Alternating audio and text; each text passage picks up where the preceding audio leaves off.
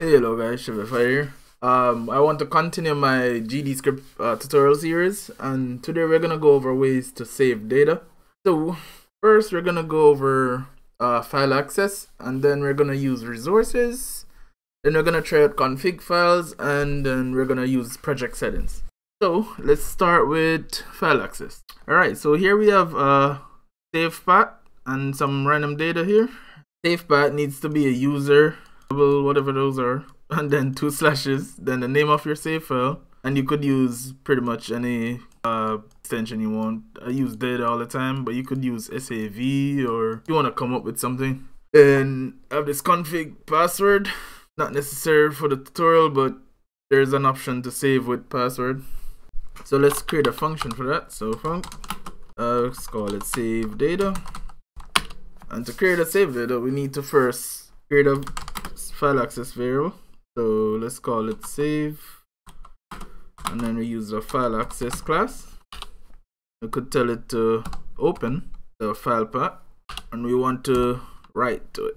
So FileAccess write. So what we need to do is just pass in the data to it. So we say save.storeVar, and we could pass in that some data there. And that should be it. But let's change something. So for example, let's change my age, some data. Age equals 64. Double it up. So that means when we load it back again, we can see if it actually saved. So that should be 64. Now if we run this, let's pass the save on the run ready. Save data. You can run this now.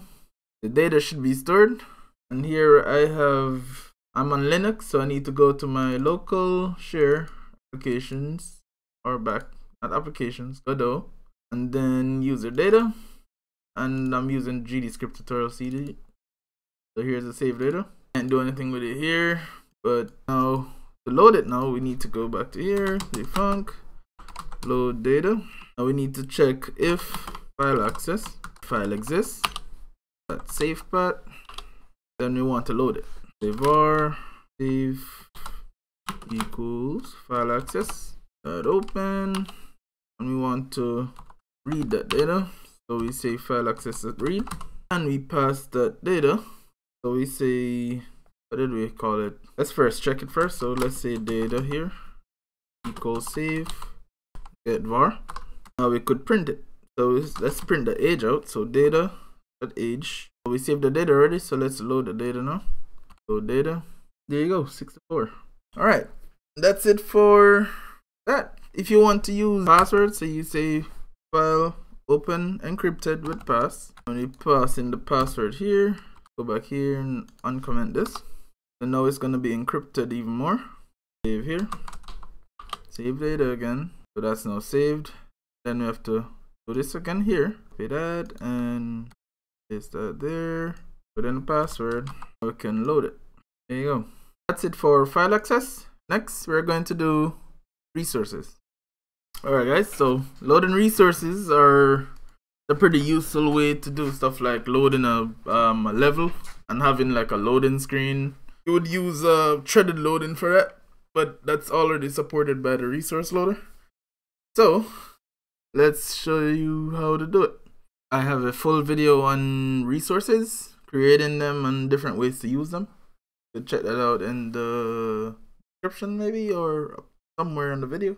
First we need a custom resource, so I already made one. Here it is, class name, name it test resource, and we extend resource. Then we have just a string here that's exported. Back in here, what we need to do now is let's create a save resource function. Save resource, call it save res, and now we need to just create that function, that resource. So let's call it res test resource.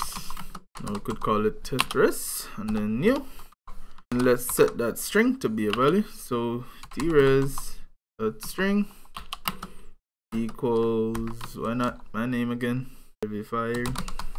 Now in order to save it, we need to use a resource saver. So say res source saver dot save, then we pass that res. So for the path, the save path, we need to set that to be either a trace file or a res file. So Trez is just basically a text file, and res is a binary file. So let's try out the Trez first. Save the Trez. I'll save resource now here. So save first, and let's run that scene. It's currently saved, so we could look for it.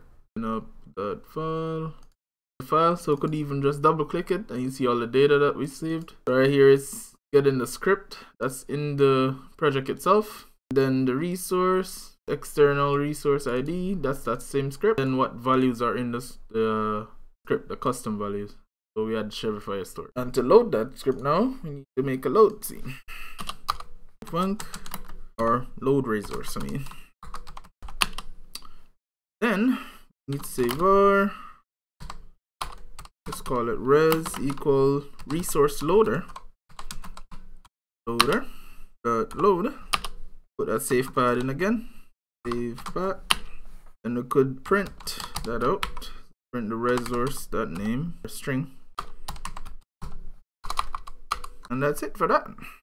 So let's load it here. There you go. And it loaded the Shopify.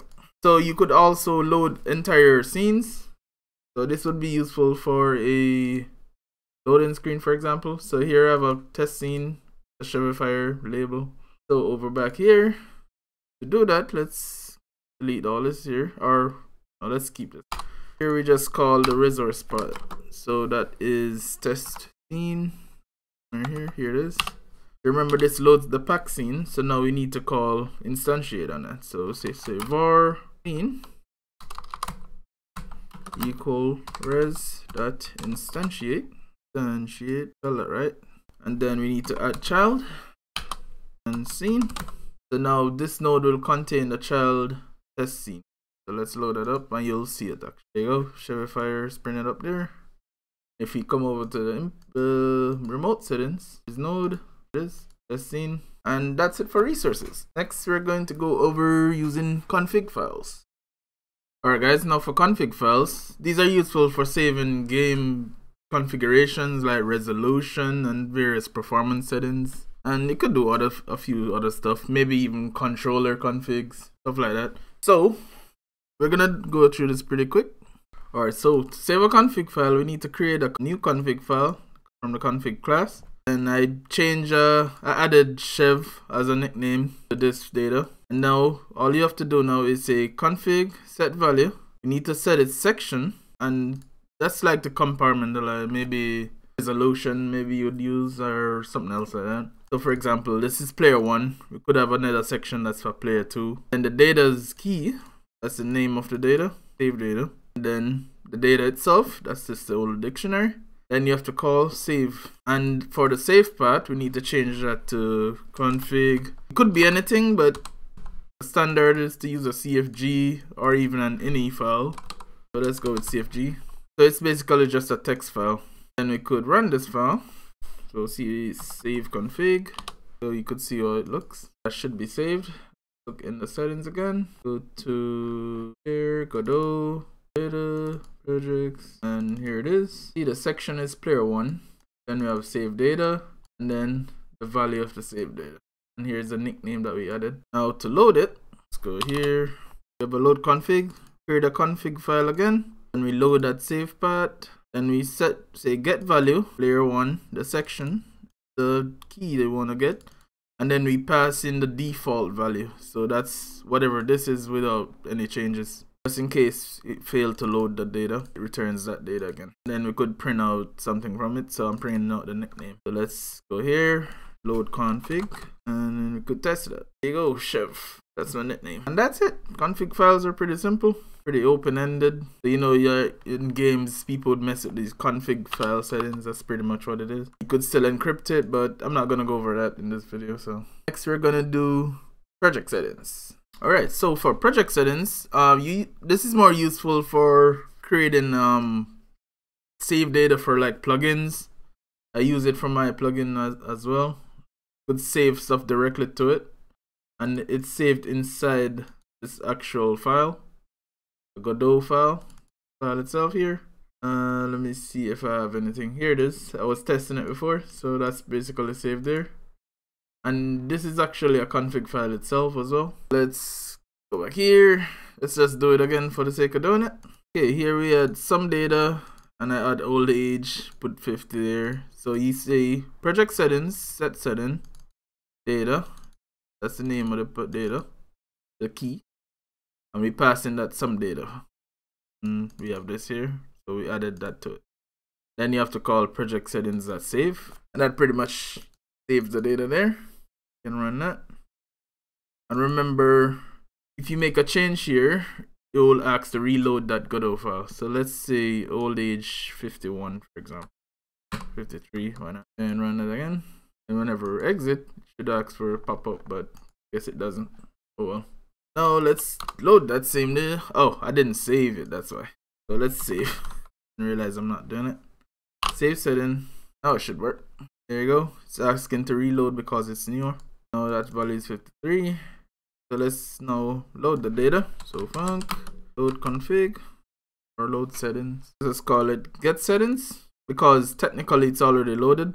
We're just grabbing it from the data. We're getting settings data, and if it doesn't return anything, we get the default data that's right here. Here you go, and then we put it into the D was data, then print out old age. I could say get settings, and that should print out 53. There you go. Alright, that should be it for the tutorial. If you have any questions, let me know in the comments below, and like and subscribe, and see you in another video.